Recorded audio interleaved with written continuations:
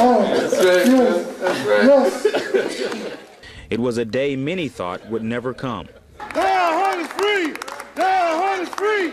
After 19 years, surrounded by family and supporters, Darryl Hunt walked out of prison a free man. I always had faith that one day I would be free, and that kept me going. So I didn't know what day it was, but one day. Since 1985, Hunt sat behind bars convicted of the rape and murder of news editor Deborah Sykes. But in recent weeks, state investigators linked DNA found at the scene to Willard Brown, a man who has since confessed to the crime. I don't try to dwell on him or why he did what he did or anything like that.